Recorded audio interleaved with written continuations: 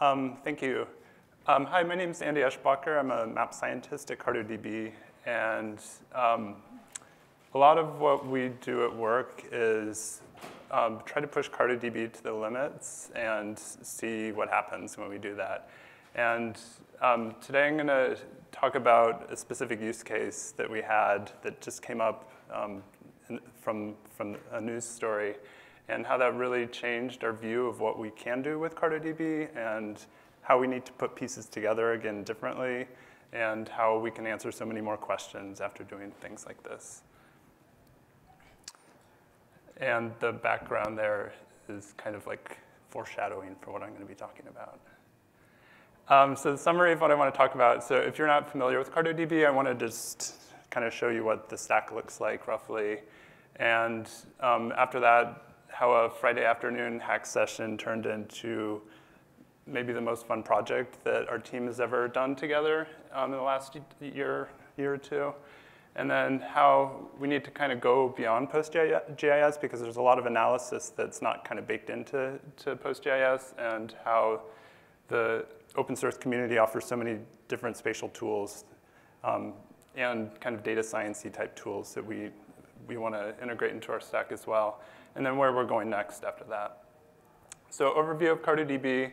I think a good introduction to CartoDB is to try to decipher what's going on with our logo. And any guesses for what our logo is? OK, so there's an elephant. Yeah, perfect. And so the elephant because of Postgres, and it's a hot air balloon, which is like in the clouds, you know? So it's like Postgres in the clouds. And then PostGIS has a cloud, or has an elephant as well, so it's a PostGIS database in the cloud. And so that pretty much summarizes what CartoDB is. So it's a cloud-based GIS tool. You can do like data science stuff off of it too. You don't have to do geospatial data. You can just do, it's just a general database, and so you can do any arbitrary SQL queries against it. This is roughly what the stack looks like. I'm probably missing a lot of pieces, but you can see, so on the left-hand side is what we call our platform. It's just a bunch of different APIs and things like that that people can leverage to build custom applications. And on the right-hand side, a lot of that's been squashed quite a bit, but that is what we call the editor, and that's what most people use. So we have over 200,000 users with accounts on CartoDB.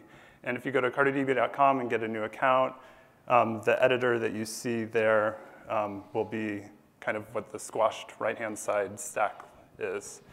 And at the base of all of this is PostgreSQL, and then CartoDB couldn't be CartoDB without the PostGIS extension. That is just really an amazing tool for doing spatial analysis. And so everything I'm going to be talking about today is possible because we have such a robust database called Postgres. And I'm going to talk about some of our APIs. So you saw on the left-hand side here, we have a SQL API. So a SQL API is an API, if you're not familiar, is just a way for one computer to talk to another computer. So if you want to send a request to get certain information to a computer, that'll send it back to you. And we have a SQL API, which is actually just Postgres kind of fancied up. And so you can send a request to get any arbitrary SQL query just over HTTP request, and then get back a packet of data that you want. So it can be select star from the table. You can get the data back as a CSV, shapefile, GeoJSON, anything like that. Or you can do any arbitrary SQL query against your database. So if you want to do like 13 joins, and I don't know what else you would want to do, but you can do it just with an API call like that, just to the cloud. And that's maybe my favorite API that we have. We have a couple of others as well. So our Maps API is like a tiler, so it prepares little tiles that are put together to make it look like a map that's kind of like fully zoomable, kind of like Google Maps type thing, but it's with your own data and custom base maps. And then APIs make things possible, so you can build web applications, mobile applications, send it to CartoDB through these like pulsating magic rainbows. And then that's where your data is stored. And after that, you can get dynamic mapping. So if somebody updates a row in your database, the map is automatically updated. So you have constantly like real-time mapping based off of how your data is updated. And so the sky is the limit. So I have a rocket going up with APIs. Yeah, and we have several APIs. We have kind of like location type APIs, so for ISO lines or for getting different geometries based off of like street address or administrative boundaries, things like that.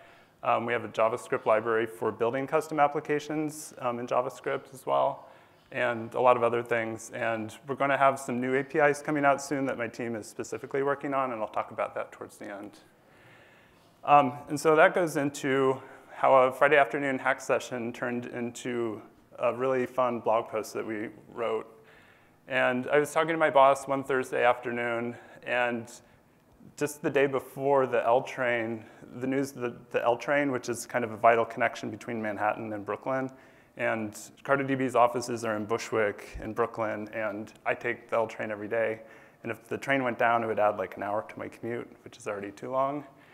And so personally, it affected me, and it affects a lot of people in our office too. And I think something on the order of 250 to 400,000 people ride the L train every day, so it's like severing this vital transportation link. And so I was talking to my boss, and I was doing this sort of analysis that's trying to find like kind of areas of interest on a map, and he was saying, well, what if you combine that with census data and get like the likely walking corridors of people going to L train stops? And then if Uber wanted to place ads to target people who are going to be affected by the L train, we can get like kind of like the number of people walking on the sidewalk. And so we were like, yeah, cool, we'll try it out. And then I started talking to my other colleague, and then he's like, oh, we can combine this tool with that tool. And then Friday morning, oh, this is some of the news. If you've ever been on the L train, it's like way too packed going into Manhattan in the morning, and then same way going back in the evening. It's like sardines, you're packed in really tight. The next morning, I think all of us were mulling it over quite a bit on that Thursday night. The next morning, we just dropped everything we were doing and just dedicated all of Friday to working on this. And it was a really nice team building effort. And at the core of all of this was Postgres. So all of our data was stored in Postgres. We had Postgres in the cloud so we could easily share data sets. We can do analysis off of it just through API calls. It was like really good collaboration because Postgres is so dynamic, and we could just share common data sets and make updates and things like that. Here's another news article. A lot of people in real estate would freak out if the L train is cut off because there are a lot of gentrifying areas that are made possible because of the L train. So we had some stages of grief with the L train. I think one thing that's not commonly in there is the data analysis portion. I think my team is a little different. When we see a problem, we think, how can we solve this with data analysis? And so this was our tactic after we had this conversation, we started to realize we can put all these different tools together.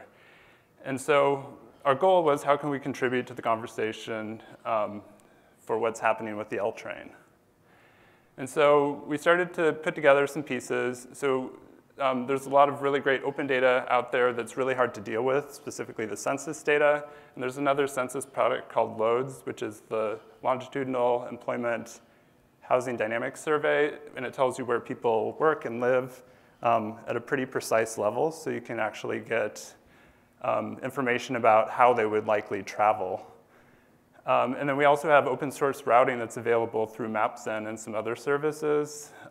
They're really powerful too that we can use within the CartoDB stack to answer some of these questions. And then the projects I've been working on are spatial statistics. So if we're looking at affected populations, are there any spatially significant clusters that would be adversely affected by this? So we're going to try to mix all of these pieces together. And so the first piece is estimating ridership. And so we wanted to look at the proximity of census blocks to all of the L train stops. And so we just did that in PostGIS. It's just kind of a nearest neighbor sort of query. And we found all of the census blocks that are closer to L train stops than any other train stop in Brooklyn. And then we also needed to get the number of workers who are likely to commute to Manhattan from Brooklyn. And then we just use basic spatial or basic joins in Postgres to do that. And a little bit more specifically, this is all the census blocks that we found that were closer to L-train stops than like the J or the A or anything like that. And then for to finding out the likely commuters that go from place to place, we had a lot of information in the loads data set so that we can just do some basic Postgres stuff with that. So getting the foot traffic, we used MapZen's Valhalla. They have a different kind of public-facing name for it. I think it's just like turn by turn or something like that. But if you go to their GitHub repo, it's called Valhalla. And from this, we can have like the center of a census block and then go to the nearest subway stop, and then we can get likely walking routes of all of these people. And then we can add all of those little line segments together, and we can use intersections from using PostGIS to get the number of people that are likely to walk along those little line segments. And we can add them all up, kind of like little tributaries that are where the mouth of the river would be a subway station. And so what's really great with PL/PGSQL is you can rapidly prototype some of these ideas. You can use some of the data types that are available through PostGIS and a lot of the functionality there to kind of put the pieces together to get the answers that you want. And this is, if you haven't seen Valhalla, this is their MapZen's website on it. It's a really nice open source routing tool. It's pretty easy to use too. They have a public API. For the spatial statistics part, this was kind of my specialty. So so specifically, I wanted to look at poverty rates in Brooklyn and how people who don't have as many economic resources would be affected by it. And so I just found spatially significant clusters of where people where there are high rates of poverty and low rates of poverty as well. And to accomplish that, I did some PL Python, which I'll get into a little bit later. So this is going a little bit beyond what PostGIS can do and pulling in some Python functions with a PL Python wrapper to do that. And so we wrote some custom Python libraries that kind of mix and match the pieces that we need. And this is what just the wrapper for it looks like. It's deceptively simple. And we can just call it from the database. So you can just do like select star from CDB areas of interest and get back the information that you want. The magic is all happening in the from crankshaft.clustering. That's the library that I wrote with my colleagues to bring in some of this functionality.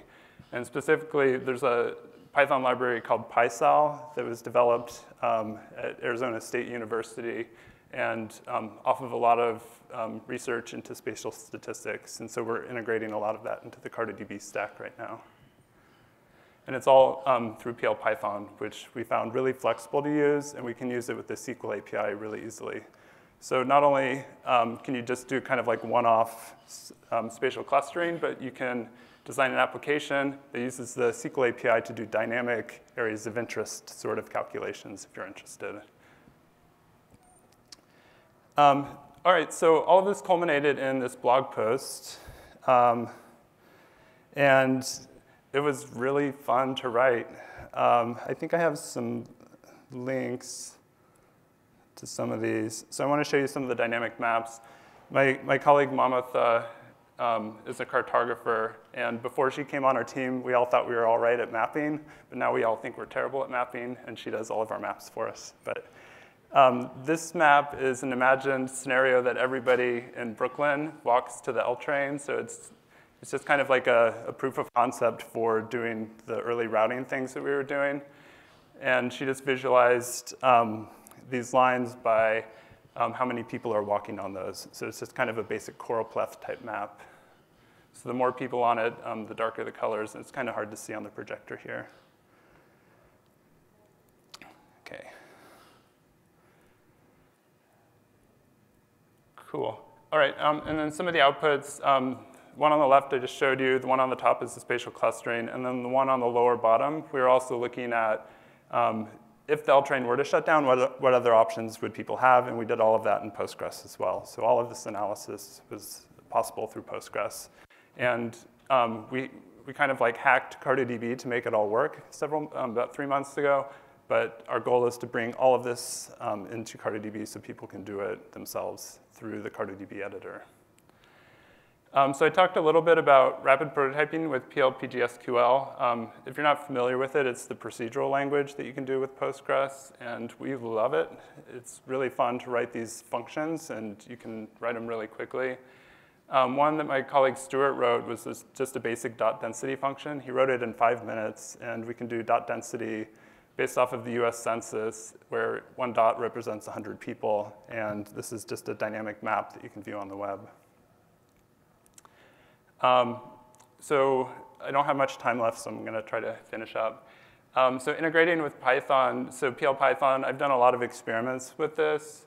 So I talked about the clustering stuff. I think I'm calling it areas of interest. I feel like that's maybe a clearer way to describe what's going on. I did a blog post about it. I was looking at census data specifically, and this map here is just, if the internet cooperates, it's Generation Z, so the people who are kind of like pre-millennials right now. But you can see that there's some hot spots for the young kids and then some cold spots too. So there are a lot of patterns that you can see that if you look at a normal map that just kind of colors by value or something like that, it's hard to see the kind of the bigger patterns out of it because our eyes play tricks on us. Okay. Oops.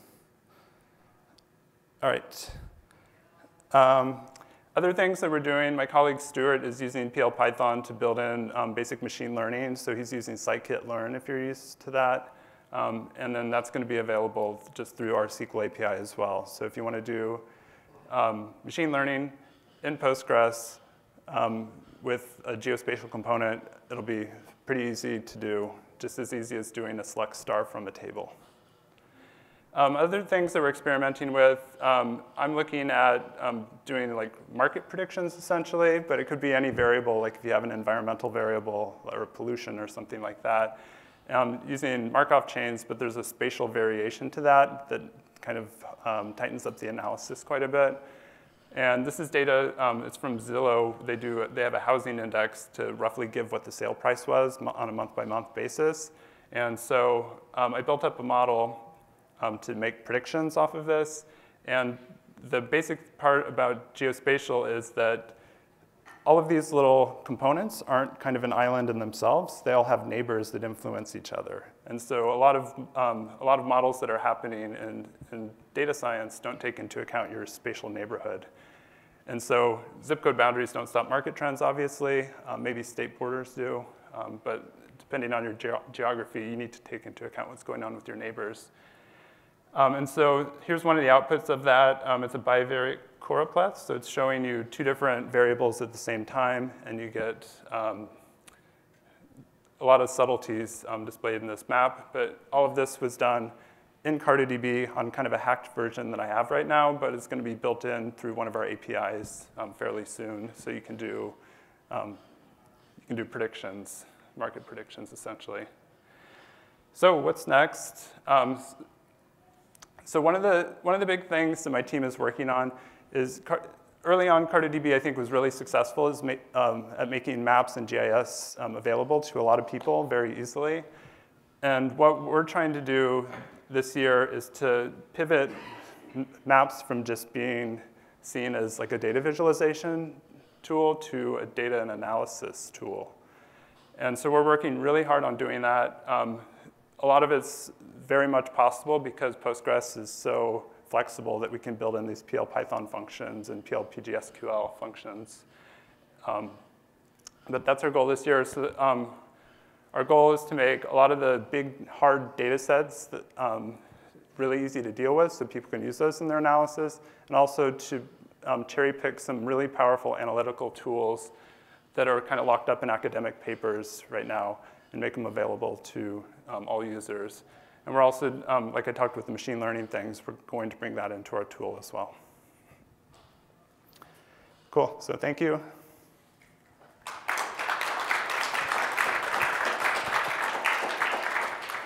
Are there any questions? PL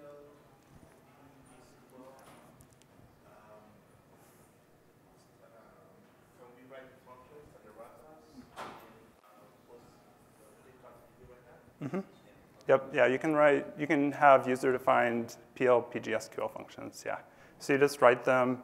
We have a little SQL tray. You just paste it in there and then apply the query, and then that function's available in your database. Yeah. Can you write PL Python? Nope. So PL Python's an unsafe language because you can access the file system, and so somebody with the privileges needs to do that. So right now we're doing it through an extension that we're merging with our stack, but people can do pull requests to this extension, and we'll evaluate it for safety, but that's the only way to get it in. CartoDB is open source, so you can install it on like a server yourself that you manage, and you can enable PL Python for that as well. The Python library you said for spatial analysis you use PySAL. I didn't get the name. It's PySAL, P-Y-S-A-L, spatial analytics.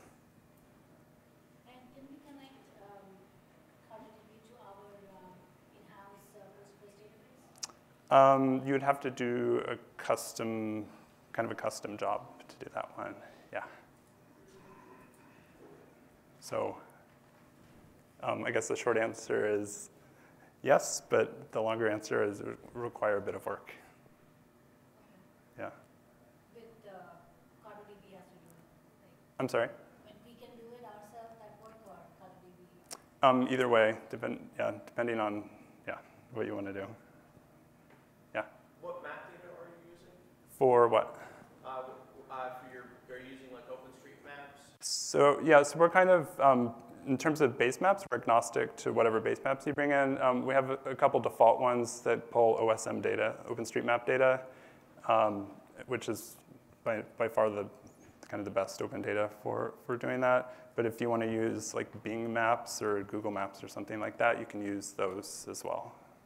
So we're agnostic to base maps. Cool. Well, thank you.